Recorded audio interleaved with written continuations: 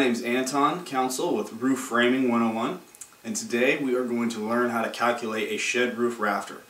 Now a lot of you probably thinking, ooh, it's a shed roof. But in this particular case, this shed roof is going to be a 3 and 12, and it's going to plane into an 8 and 12 roof.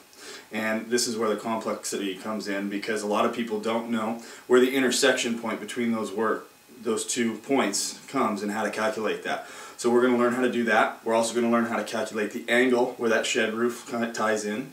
We're also going to learn how to calculate your heel heights using the calculator, so you don't actually have to lay them out on the rafter themselves. So this way you can do it all from the comfort of your office or your tailgate. Okay, so as you can see here, we have a shed roof. We have a 2x10 shed roof that runs at a 3 and 12. And then you can see that we have a 2x10 rafter that runs up for the main span here, and that runs at an 8 and 12. So we have a 3 and 12 that comes up and planes into the 8 and 12. And it's at this position to find how do you figure out where this plane-in section comes in. This is hard for most people to figure out, which in turn makes it to where they cannot cut this rafter before this rafter has been cut and installed and built, so that they can plane a string line up to figure out where this comes in, so they can find out the length of your 3 and 12. So we're going to teach you how to calculate this rafter length before this one has ever even been put up in the air.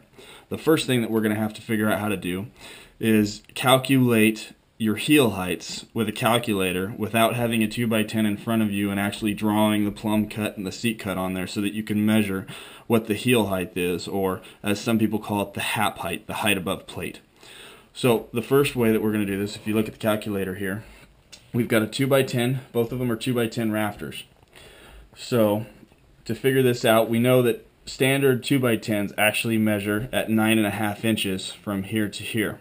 So what we're going to do is we're going to figure the 8 and 12 first. So we're going to take 9 inch, 1/2, that's the width of the rafter, and we're going to enter that in as the run. Then we're going to enter in an 8-inch pitch, and we're going to hit diagonal. So the plumb cut length of the rafter, as you can see here, this is your coming down. The plumb cut that you would cut in your rafter is 11 7/16 of an inch. That's how long this cut is, when this way is 9.5 inches. So then we're going to clear the calculator, and we're actually, now we have a 2x6 wall here, so the width of the 2x6 wall is 5.5 inches, so that we know we want to put a 5.5 inch seat cut here. So we're going to take 5 inch, 1/2 of an inch, run, 8 inch pitch, and now we're going to hit the rise, because as this comes down, and we have our seat cut here, we know we have 5.5 inches, and then we want to figure out what the rise is. So it's giving us this length right here, and we have 3 and 11/16. Now we're going to take that and minus it from the other. 11 inch, 7/16 minus 3 inch, 11/16 equals 7 3/4. Let's do that one more time. 11 inch, 7/16 minus 3 inch and 11/16 equals 7 3/4. So we have a 7 3/4 heel height is what the measurement of this is. Now we're going to figure it for the 2x10. So same exact way, but we have a 3 and 12. So we're going to take 9 inch, 1/2, run, 3 inch pitch, diagonal. We have a 9 and 13/16 is our plumb cut, which is this measurement again, but on a 3 and 12. And then we're going to take 5 inch, 1/2, run, 3 inch pitch, rise, and we have 1 inch and 3/8. Minus those from each other. 9 inch, 13/16 minus 1 inch, 3/8 equals 8 and 7/16. So these are our 2 heel heights right here. Now, if you notice on this diagram, Okay, so if you'd like to purchase the rest of this video, you're going to need to go to roofframing101.com.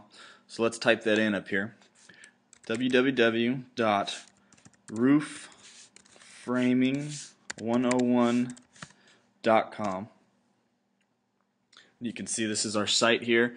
Brings you immediately to our blog page, and you'll see this bar that just popped up here. You can enter your email into this bar here and become a subscriber, and you'll get a free gift, and then we'll also notify you of any new products that come out and new blog posts. So if you'd like to do that, you can.